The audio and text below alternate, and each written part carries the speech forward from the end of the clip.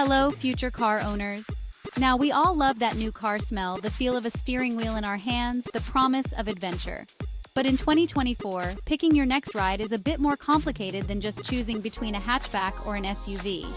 Today, we're diving deep into the battle between electric and engine cars in 2024. Forget the marketing hype, this is about the stuff that really matters, your hard-earned cash. We'll compare everything from running costs to maintenance so you can make an informed decision. Buckle up, it's going to be a bumpy ride. Right, first things first. We're talking about two very different beasts here. On one hand, you've got your classic internal combustion engine, chugging away on petrol or diesel. It's the familiar rumble we've all grown up with, but it's also got a thirst for fossil fuels and a knack for spewing out emissions. On the other hand, we've got the sleek, silent electric revolution. These battery-powered beauties run clean, they're quiet, and they pack a serious punch when you hit the accelerator. But, and this is a big but, they come with range anxiety and charging time concerns. So, how do you choose? Well, that's where this video comes in. We're going to break down the pros and cons of each type of car, focusing on the cold, hard facts. We'll look at the initial cost, the running costs, the maintenance, and everything in between. We'll even delve into the murky world of government incentives and resale values. By the end of this video, you'll be armed with all the information you need to make the right decision for your wallet and your lifestyle. Let's be honest, the first thing most of us look at is the price tag. And when it comes to electric versus engine cars, there's a pretty stark difference. Generally speaking, you'll find that electric cars come with a higher initial cost. That's because those big juicy batteries don't come cheap. But hold your horses, because it's not as simple as that. Firstly, prices for electric cars are coming down all the time as technology improves and production scales up. Secondly, and this is crucial, you need to factor in the long-term costs. Remember, with an electric car, you're essentially waving goodbye to fuel costs and drastically reducing your maintenance bills. Now, on the flip side, petrol and diesel cars might seem more affordable up front, but they'll bleed you dry at the pumps. And let's not forget about those pesky oil changes, spark plugs, and exhaust systems. All things you can forget about with an EV. So while that initial price tag might sting a bit more for an electric car, you might just find it balances out in the long run. But as always, the devil is in the detail, so let's dig a little deeper. Alright, let's talk fuel. Or in the case of electric cars, juice. This is where things get really interesting.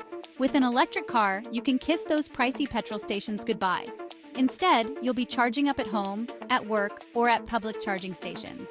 Now, the cost of electricity varies depending on where you live and what tariff you're on, but it's generally significantly cheaper than petrol or diesel.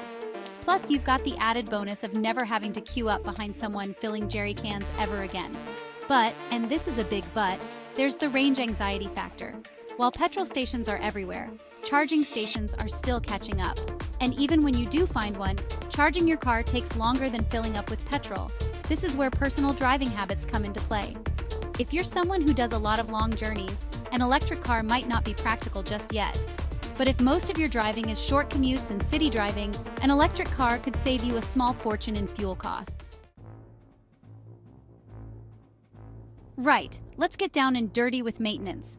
This is where electric cars really shine. See, those complicated internal combustion engines are a mechanic's dream. Or should I say, your bank account's nightmare. With all those moving parts, something is bound to go wrong eventually. And when it does, it can cost a pretty penny to fix. Electric cars, on the other hand, are much simpler beasts. With fewer moving parts, there's less to go wrong. In fact, routine maintenance for an electric car is pretty much limited to topping up the windscreen washer fluid and maybe rotating the tires. Of course, electric cars aren't completely immune to mechanical issues. Batteries degrade over time and will eventually need replacing, and that can be a costly affair. But, and this is a big but, electric car batteries are designed to last a long time. We're talking hundreds of thousands of miles in many cases. Plus, battery technology is constantly improving, so replacement costs are likely to come down in the future. So while you might have to fork out a bit more for maintenance on a petrol or diesel car, you might just find that an electric car saves you money in the long run. Now, let's talk about everyone's favorite subject, money, specifically free money. Governments around the world are falling over themselves to encourage people to make the switch to electric cars. Why? Well, it's all about reducing those nasty emissions and cleaning up our air. So, they're throwing money at the problem in the form of tax breaks, grants, and other incentives. These incentives can significantly reduce the upfront cost of buying an electric car, making them a much more tempting proposition. But, and you knew there was going to be a but, these incentives won't last forever. As more and more people make the switch to electric, governments will start to phase them out. So if you're thinking of taking advantage of these generous offers, now is the time to act. Plus, it's worth noting that these incentives vary wildly from country to country, so it's important to do your research and find out what's available in your area. Okay, let's face it, cars are depreciating assets. The moment you drive a new car off the lot, it loses a significant chunk of its value. But the rate of depreciation can vary wildly depending on the make, model, and, you guessed it, the fuel type.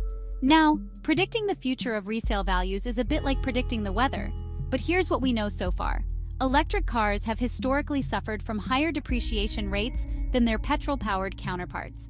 This is mainly due to concerns about battery longevity and the rapid pace of technological advancement in the EV world.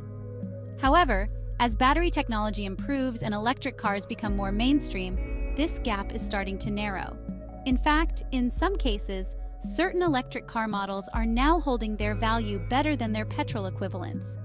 This is partly due to increasing demand for used electric cars as more people make the switch but can't quite stomach the price tag of a brand new one. So, while it's tough to say for sure what the future holds, it's safe to say that resale values for electric cars are on the up. Let's be honest, we can't talk about electric versus engine cars without addressing the environmental elephant in the room. Petrol and diesel cars are notorious polluters, pumping out harmful emissions that contribute to climate change and air pollution. Electric cars, on the other hand, produce zero tailpipe emissions, making them much cleaner for the environment. But hold on a minute, it's not quite as simple as that. The environmental impact of an electric car depends heavily on how that electricity is generated. If it's coming from a coal-fired power plant, then your green credentials might not be as squeaky clean as you thought. However, as more and more renewable energy sources come online, the environmental benefits of electric cars become even clearer. Now let's talk insurance. Because let's face it, nobody likes forking out for insurance, but it's a necessary evil. When it comes to electric versus engine cars, insurance premiums can vary quite a bit. Generally speaking, you can expect to pay a bit more to insure an electric car.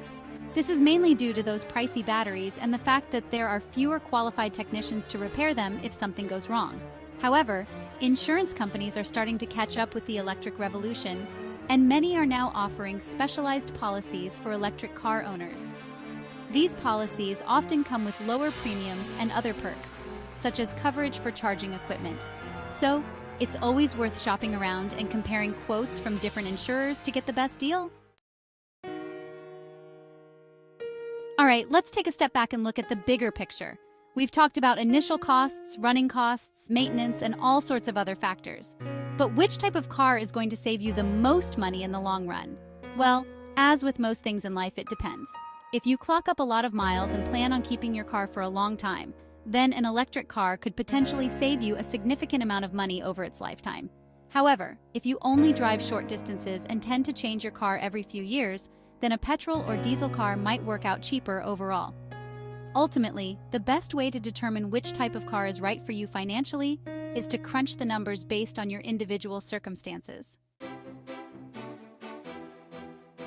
Finally, let's talk about the day-to-day reality of living with an electric versus engine car. For some, the idea of never having to visit a petrol station again is incredibly appealing. Imagine simply plugging in your car at home overnight and waking up to a full tank every morning. Plus, electric cars are incredibly smooth and quiet to drive, making them a joy to pilot through city streets. However, for others, the thought of range anxiety and having to plan your journeys around charging stops is enough to give them nightmares. And let's not forget about the time it takes to charge an electric car, especially if you don't have access to a fast charger. Ultimately, the best way to decide which type of car is right for you is to try before you buy. So there you have it, folks. We've covered a lot today, from costs to convenience. The choice between an electric car and a petrol car is a personal one. There's no right or wrong answer. It all comes down to individual needs and preferences. Make sure to weigh these factors carefully to choose the best car for your needs in 2024.